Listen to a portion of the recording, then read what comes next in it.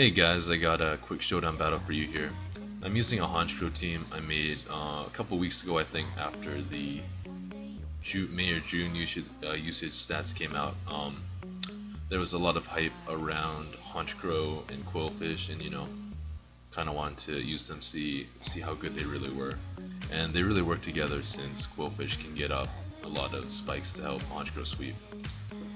So yeah, here's the battle. I lead off with Rhyperior, trying to get rocks up as early as possible. He leads with his Rotom Heat. I want to scout for the HP Grass because I think most of them carry the HP Grass, but some of them carry the HP Ice. So I switch into my Chandelure because he's not going to T-Bolt the Rhyperior, so I can take anything else and even a Trick if he wants to go for expecting my Snorlax switch in because I am Scarfed. He's likely Scarfed, or even a Specs wouldn't be too bad on Chandelure. So I expect him to go into Snorlax, that's why I double into Verzion. Even if he wasn't choiced and went for like a T-Bolt or something, it wouldn't have done that much. So I just get up an SD here, thinking that if this Gophagus is Trick Room, then I could 2-hit KO with Leaf Blade, but unfortunately it isn't able to burn my Lumberry. Which is bad because I need this Verzion to wear down that Suicune. But just expecting another Will-O-Wisp because he kind of needs to go for it. I'm gonna go into my Chandelure. Now, since I've been predicting him since turn 1, I'm expecting him to maybe like over-predict, expect the Verzion to come back in. So I just go get a Fire Blast off, which is a really bad play since his Snorlax comes in, and now I'm hoping that he doesn't have the Pursuit and is just gonna go maybe like for a Crunch or EQ, knowing he's not gonna go for a Body Slam. Obviously, I go into Verzion and he just whirlwinds me out, showing he's the especially defensive Parashuffling set. I could have calced it from the Fire Blast damage, but I wasn't really feeling that tryhard. So he whirlwinds me onto Rhyperior, which is perfect since he can't touch me and I can get up rocks. I guess he knows that, and he just brings his Golurk in. Golurk can take a hit from Rhyperior anyways, so he's just gonna get up his rocks, and knowing that I'm gonna go for the EQ, just get a nice chunk of damage off on this. It's not really stopping me too much, but it's a damn bulky Pokemon, so any damage on it is really nice. So now he's gonna switch into a Suicune as I switch out into my my Quillfish, hopefully just to take like a Dynamic Punch or something. He could have gone for the EQ, which could have done a lot, but I think that this was still probably the best move I could have made. Now I'm really scared of the Suicune being Croakman, so I'm gonna try to get a T-Wave, slow it down a little bit until I'm able to bring in Verzion. But he does the Roar, which makes sense a lot. He's got Spike Stacking, a sturdy Spin Blocker, so it makes sense he'd have the Shuffling set. Roars me out into my Snorlax, and I'm thinking he might Roar again, but I really don't want to get burned, so I just go back into my Quillfish. And it's getting worn down quite a bit, and there's the threat of being burned, but I don't really need this for too much on his team.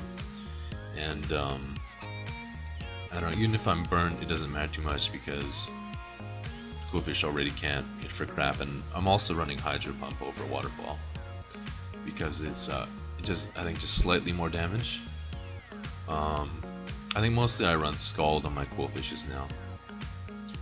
It's using special attack over attack is also really helpful since you can drop your attack IVs and not take so much from confusion and foul play. So that's why I do that. I don't know, Quillfish is not going to be doing that much damage anyways. So he knows I'm just going to keep switching to my Quillfish and maybe get off like a Pain Split or Destiny Bond later. I go for the Pain Split now. I think he might just try to finish me off, but he goes onto his Roserade to get off his own spikes. I could have switched down to Chandelure here to threaten him out, but I figured that my goal here is to get Honchkrow to sweep, and his spikes don't impede me from doing that, but me getting up my own spikes would help me a lot. So we trade some spikes. he gets off a Giga Drain, and I guess thinking I'm gonna be scared out this turn, he just gets another layer of spikes, or maybe he just thinks that Qwilfish isn't really too much of a threat to him, because it really isn't. So I just Pain Split off here, get just a little bit of damage off of this Roserade.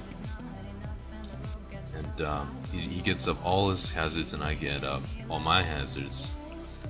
Neither of us have spinners, so like most of our folks are going to be taking crazy damage. Like see here, my Chandelure takes 50% as he gets a layer of Toxic Spikes, which I'm really surprised to see since you don't usually see Pokemon getting up two different kinds of hazards. But I'm expecting the Snorlax to come in, so I triggered a Choice Scarf. And I guess it wouldn't have even been that bad if it got off on the Roserade, but anyways, he locks himself into Whirlwind, whirlwinds me out into my Qwilfish, which is perfect because I can get rid of those Toxic Spikes. And then he whirlwinds me onto Rhyperior, which is like the second worst thing he could have whirled me onto. So I make a really bad play here. I sack my Chandelure in order to get a safe switch into my Honchkrow, thinking that this would be a good time to start my sweep. If I was playing well, I really would have weakened his Pokemon a lot more because I'm going to be taking a lot of recoil from Brave Bird. And just from Life Orb in general. So I make another bad play going for Brave Bird on the Golurk when I should have gone for Pursuit. I was expecting the Suicune switch in, but you know, like a +1 Brave Bird is going to take that out no matter what. Now he brings in his Rotom. I know the trick is a real possibility, but I thought that going for Sucker Punch was much safer in case he was Scarfed and went for a Volt Switch. I would still be able to get off some damage. But anyways, he does trick me, and then next turn I actually outspeed and Brave for him, which doesn't quite take him out, allowing him to trick my Honchkrow's Life Orb onto my Snorlax.